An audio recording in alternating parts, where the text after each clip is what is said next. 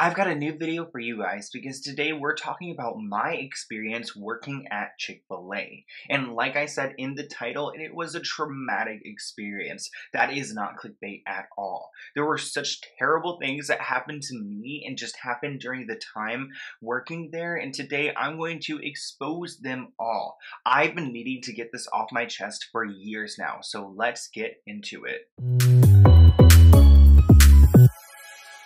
Okay, so I don't really do story times on my channel. It just really hasn't been my thing. I've been wanting to do some because I always write down these memories I have, and they're so insane. And one of those memories is working at Chick-fil-A. I was only 16. I just turned 16 at the time when I started working there. It was my first job ever, and the things I went through were terrible.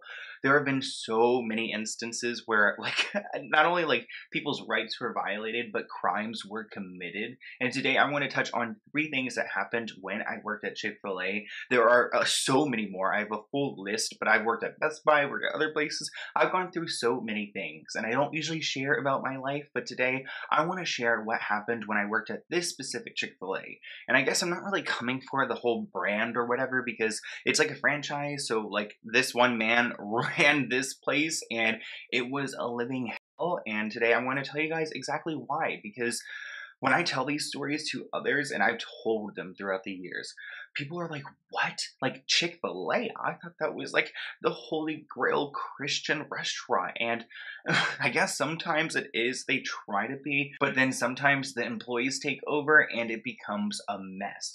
So let's start when I was first hired. But actually, here's a picture of me, literally throwback with my friend Abby when we worked at Chick-fil-A. It was such the struggle, but let me tell you why. So it all started when I first got interviewed there, which the interview was pretty relaxed. I was actually being interviewed by this woman named Amy. She was the manager, and this isn't actually her name, but you will need to remember Amy because the second story about her is actually insane. But anyways, I had a great conversation with Amy. We pretty much got along, which was like new for me because I was 15, so shy, and like speaking to an adult gave me such anxiety. So I nailed it with Amy, and when I started the following week, she had something very interesting she had to say to me about my interview. So it turns out some kid that I went to high school with was interviewed before I was interviewed the same day. And she actually asked me if I knew who he was. And I was like, you know what? I do, because we're in the same grade. We actually have some mutual friends. And she told me the reason why that he wasn't hired and I was because she found out that he is gay and that they don't hire people like that at Chick-fil-A. Again, this is just one franchise and it doesn't speak for all of them, but me as a 16-year-old kid who hasn't come out yet, and especially like in the workplace, I can't even imagine coming out there. I just had extreme anxiety over this, and I felt like if I came out, I was going to be fired by Amy or the big boss or whoever, because I heard Chick-fil-A was like super Christian, and honestly, that didn't really like faze me because I grew up like with the Bible like stuff and going to Bible study camps and all of that stuff. So when I went there, I didn't think it would be a problem, but like when she told me that, I was like, wow, so that's why they didn't hire that kid from my school. And I feel like ever since then, it just all went downhill. But let's talk about the really, really disturbing story, because this one, I feel like you guys will not believe. So you guys know Amy. I mentioned her. She's the one who did not like the gays and was not going to hire that kid. Well, she had a little brother who worked at the restaurant. His name is Caleb. And he was actually like, well, I think he was only like 3 or 4, no, actually like 5 years older than me. I don't know. I think, yeah, he was definitely over 18. I can tell you that. Maybe he was like 20 or so. Anyways, he worked at the front and he was just like a normal, like, maybe he was like a shift lead or something. And, you know, his sister was the manager. And actually, Amy had a lot of family working there. Her husband worked in the back and his name is Aaron. And I have a really, really sad and disturbing story about them. So I usually don't talk about like on my channel, but if you are triggered by that, then please click out now. I'm giving you that opportunity. So I'm going to try my best to protect their identity. I obviously don't want to open an old wound with this because like this is from my past and it's pretty crazy what they went through. But pretty much, so you guys know Amy, she's the manager. Well, her husband, Aaron, was doing really bad things to her at home. They have three young kids, and he was physically like harming his wife. And now it's, okay, I can't even get into detail because of YouTube like rules, but like he was harming her, and it wasn't cool. And obviously, her little brother was not a fan of that. This happened one day in October back in 2011. And pretty much Caleb told his older sister Amy while he was visiting at her home to go and check the AC unit outside. And during this time, he started getting in an argument with her husband Aaron. Keep in mind the three young kids were at the home at this time. Neither of these people were working, and unfortunately, Aaron never came to work ever again because Caleb, during that argument, he grabbed a knife and he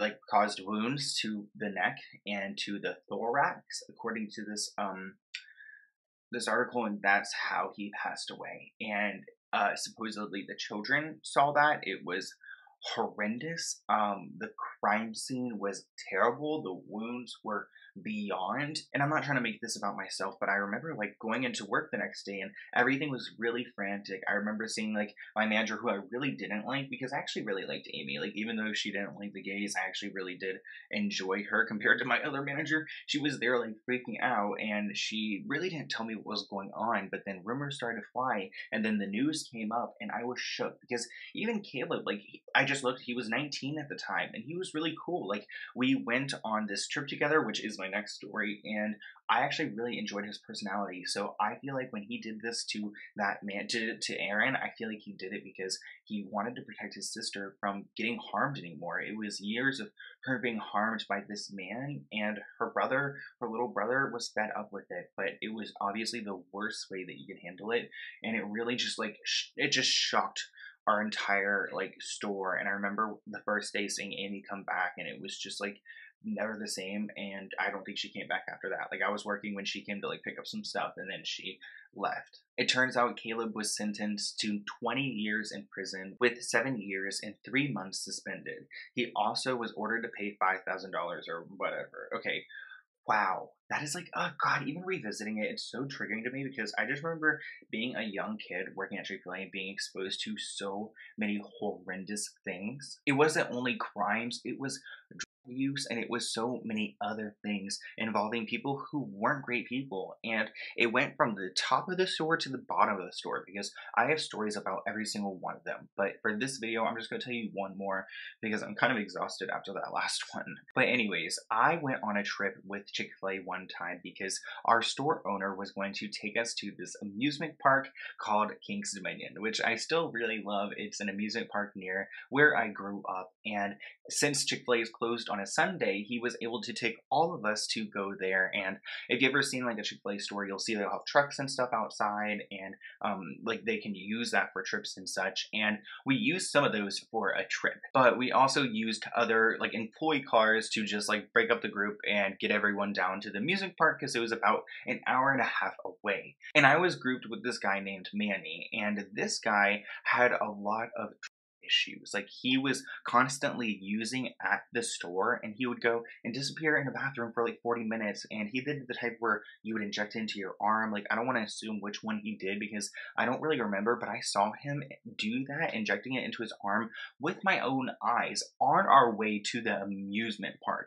Like, we went to the amusement park, and I was placed in this one van, right? And it was him and his girlfriend. They actually both worked at Chick-fil-A at the same time, and they were sitting in the front seats. And that was it. There were no other seats. Everyone else was piling in the back. And at this point, I actually just started working there. I think it was like my first like month, maybe. I didn't even think I was going to go on the trip because I was like, oh, I'm brand new. Like, I haven't even like worked my worth to go, whatever. But I went, and they put me in this car, and it was so traumatic for me because I'm not big on traveling, and neither is my family. So I never really was on the highway as much, but like let alone on the highway in a car stuffed with people where we're all all sitting on the ground of a van, and at the same time they were smoking things like out of big glass devices. The one guy was shooting up, and like it was so, the driving was so terrible. And I just remember like the car is going to crash and I'm just not going to make it out of this. Like there's no way I'm going to come out alive in this car with these people. Like I was towards the back where like the trunk was, and I was constantly waiting for just like the back truck, the trunk of the van to just open up and for me to fly out.